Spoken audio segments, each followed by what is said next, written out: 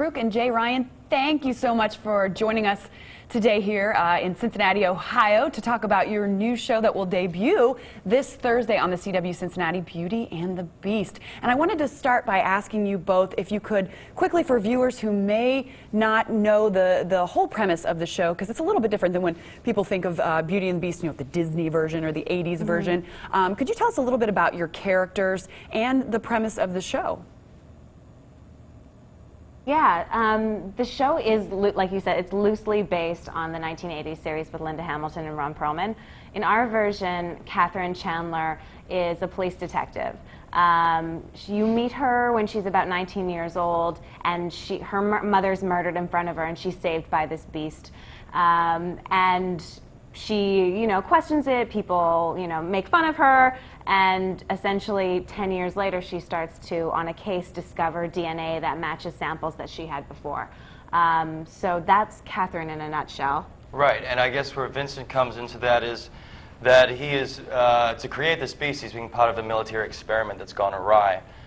So he's escaped from the experiment and basically come back to New York City to try and find the cure to this demon inside him. So he's kind of locked himself in hiding, really. But to do so, at night he sort of goes out and becomes this vigilante and leaves his fingerprints sort of over New York City, where Katherine discovers them. Now, when you're doing a show that is loosely based on something that we've seen before and that people are familiar with, are there any challenges that come to playing these roles that people have seen other actors play before? I know this is a very modern version of, that 80s show that we did see, but what kind of challenges come with playing characters that we have become accustomed to before? Well, I guess as actors, we have to hopefully break the expectations of what the audience are looking for. If they're looking for a replica of something they've seen before, then they're not going to get it. So hopefully they, open us with wide arms and enjoy our take on the characters. All right, and Kristin, you're no stranger, obviously, to the CW. We saw you for many seasons on Smallville as Lana Lang. And so this is very familiar territory, doing kind of a supernatural kind of show for you. But this also seems very different than your Lana character. She was very sweet. This character, although, may seem sweet, but it's also seems kind of gritty and strong. And I know you had to do some martial arts in the show as well. What kind of training did you have to do to prepare for this role? Well, it's funny because yeah, Lana was incredibly sweet and wonderful and all those things. And I think for me, I grew up doing martial arts. Like, I was in karate from like 3rd grade to 10th grade.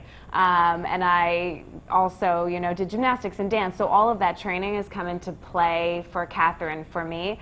I get to and I did this movie Street Fighter as well, so I did a bunch of training for that. So all of those things that I'm actually fairly capable with, I get to utilize, which I didn't as much with Lana, although I did a little bit. All right, and Jay, how does this differ for some of the characters that you have played before? Well, what is great about this character of the Beast, or Vincent, I guess, is that his moral compass is kind of, on the tipping point.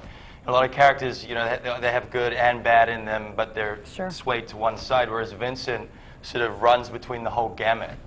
You're not sure if he is this murderous villain or if he's just a normal guy trying to have a relationship with a woman. So that's what I love playing about this character, is it can go anywhere in a day for me when we're shooting and within an episode as well. Now, doing a show like this brings in a lot of fans from a lot of different realms, but also sort of that, the supernatural kind of fans who really get attracted to the show. Are you guys, did you go to Comic-Con this year? Have you already started to attract those kind of fans? We did go to Comic-Con this year. It was Jay's first Comic-Con. It was awesome. It was crazy. We actually premiered the show to like 5,000 people. So that was our first public audience viewing, and it was great reaction, and it was great to get the natural fans' reactions as opposed to critics and stuff like that, to see what a whole range of people were liking and what they wanted to see before we went into actually filming the series. All right. Well, and I know the critics have been giving it some great reviews too, and everybody can check it out this Thursday, October 11th. It will premiere at 9 p.m. right here on the CW Cincinnati. Kristin and Jay, thank you so much for joining us today, and good luck with the show. Thank you very much.